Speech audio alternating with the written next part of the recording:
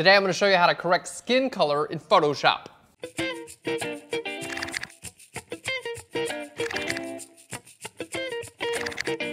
Hey guys, welcome to Phlearn. My name is Aaron Nace. You can find us on Twitter at Phlearn. We got a really cool episode today. Basically what we're doing is we're taking an image, and this was submitted to us by Ben Scott. It's an awesome image, but the coloring I feel is just a little bit off. It's not so flattering when it comes to skin tones. So I'm going to show you guys kind of like how to adjust those skin tones, but still get the effects that I think Ben was going for in this image. So we're going to be doing a lot with like curves and hue saturation and color balance and layer masking, and we're going to add some really cool style to this, and then we're going to color grade it at the very end. So this is our image by Ben. I really like this image. The scenery looks like it was, shot somewhere rural. I like the smokestack in the background. And the wardrobe is great, the camera here, everything about it I really like. The fact that there are two models, not just one model. But one thing that does kind of like get in the way of me like appreciating this image to the fullest are the skin tones on our subject. They're a little bit like bluish and a little bit desaturated.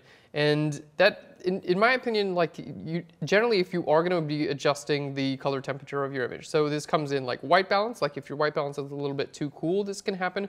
Or if you just edit it a little bit in post-production, your skin tones can kind of get like really kind of washed out and a little bit cool. So it looks good on the background. I just think we need a little bit of work here on our subject. So that's what we're going to take care of. And then I'm going to go ahead and add that blue back in after the effect to kind of show you like how I might do it. Okay, so for our skin tones, we're going to grab an adjustment layer. I'm going to go down here to color balance. Okay, now color balance is really great because you can adjust the highlights, the midtones, and the shadows at the same time. I always recommend starting with the midtones. And what we want to do, the skin is generally like a variation of orange, so we want to put a little bit of red and a little bit of yellow into the skin. There we go. And you can already see that let's just bring this down a little bit more. You can already see the skin tones are looking a little bit more natural, and it's kind of coloring the whole image. Let's go into our shadows, and I want to put a little bit of red into our shadows and a little bit more orange as well. Okay, and now with our highlights, this is a time, like if you wanted to add some like blue and some cyan, things like that, into your highlights, you could definitely do that into your highlights, because highlights a lot of the time, especially with skin, that's just like reflected light. So that's the light that's going to be like reflecting the environment. It's not actually the skin tone, it's just like, whatever it happens to be reflecting. So this is a good time to kind of cool those down a little bit more. All right, so just a quick color balance layer, and you can see what a difference we've made already. So that's basically like, getting some of that like actual color correction out of the way. Now we're going to go ahead and stylize the image a little bit more. I'm going to grab a hue saturation adjustment layer. I really like this yellow of the dress, but I want to pop it out a little bit more. So we're going to go to hue saturation, and then I'm going to click on this. Let's go down here to yellows. And I'm going to use my eyedropper here to click on the actual yellow of the dress. And that's just going to see, you can see in this range that that'll actually change wherever I'm clicking on the eyedropper, right?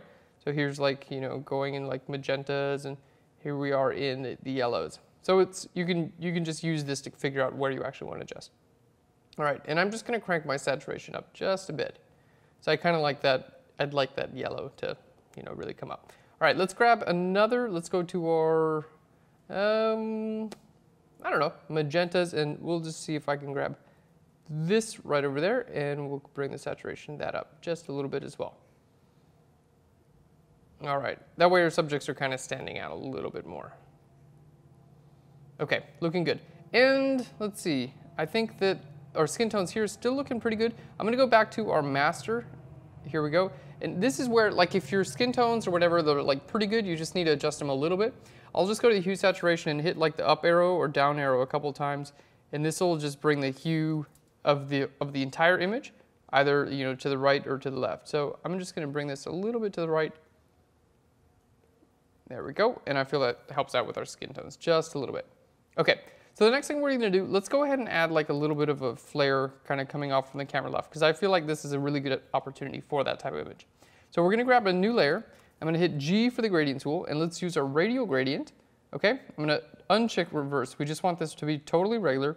And what I'm going to do is actually grab this color. So hit B for the brush tool, and then grab like, yeah, maybe that color right there. So we're not totally white.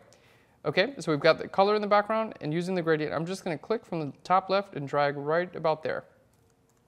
Okay, this kind of just gives us like that, faded 70s, like, whoa, there's a lot of light coming from the background look, which I like. So, I'm I'm not judging. I like that look. I just usually lower down the opacity a little bit so it doesn't take over your subject so much. Okay, the next thing we're gonna do, I'm gonna give it a little bit more color. So I'm gonna go down to curves, and then I wanna warm this up a little bit more. I'm a fan of like, especially she's got like a spring summer dress on with like flowers and stuff like this, and it's, you know, like with the hair and everything, I feel like this image should be a little bit warmer.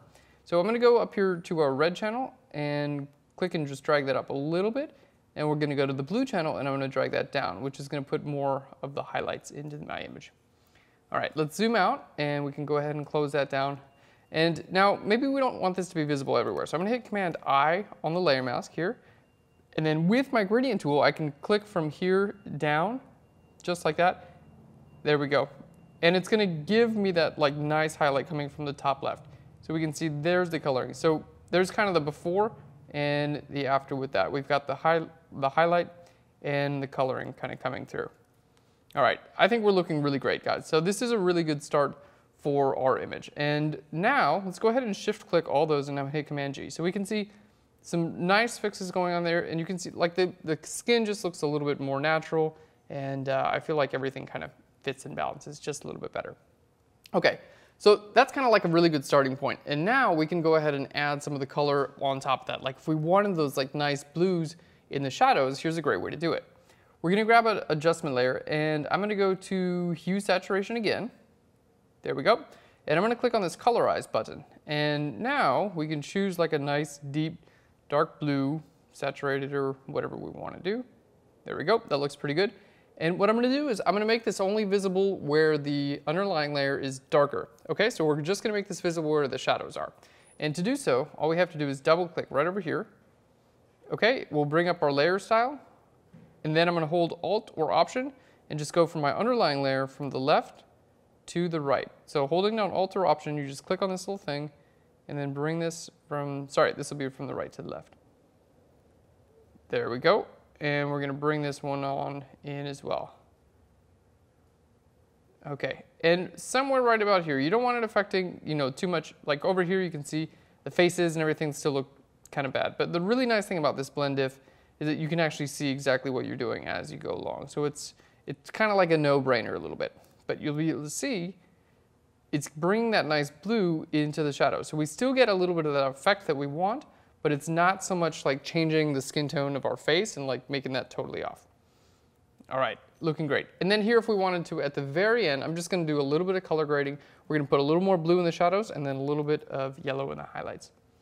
All right, so we'll go down to, let's grab a levels adjustment layer and we'll go to our blue channel, pull up the blues a little bit and then pull the yellows in just a little bit. And what you can see is it's gonna put, like take our sky and instead of being just like a white, it's gonna go to yellow. All right, that looks really, really good. Okay, and then her face is just a little bit, it looks a little bit too saturated. So I'm just gonna go to our Hue Saturation and we can just bring down the saturation on the image as a whole. But then what we have to do, because it just affects the entire image. So I'm gonna hit Command I to invert that, and then just with the regular brush, I'll just paint it white right over her. So we'll get her face too. You can see, like, let's just zoom in so you guys can see.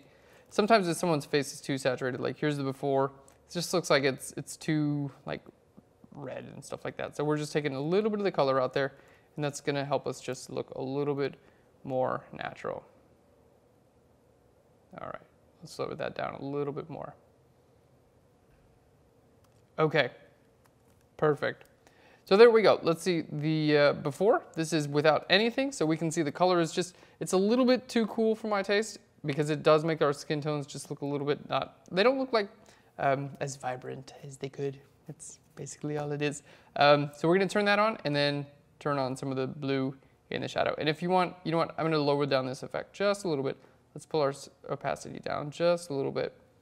There we go, and that's a great image. So you could continue editing from here. You could add lens flares and like, you know, all kinds of like, you know, crazy colors and things like that. You could keep on going, but this is, I feel like, a really good starting place for an image. So if you guys are struggling with your white balance or your editing and you pull in, you know, you're pulling in some blues, but it does mess up your skin tones, this is a great way to make sure your skin tones are good, get a good starting point, and then you can go ahead and edit from there. And that makes it easy. Guys, if you have any questions about this or like you're trying to follow along and this seems a little bit too complicated, check out our Photoshop 101 tutorial. It's awesome. It's like 2.5 hours long, goes through, actually I think it's 3.5 hours long. It basically goes through like every single tool and every step in Photoshop, and it'll get you up to speed. So it's really great. Thanks so much. Subscribe to our YouTube channel if you want to. And no, actually, even if you don't want to, you should do it. Photoshop is awesome, and we're here to teach you Photoshop. So thanks so much, guys, and we'll Phlearn you later. Bye, everyone.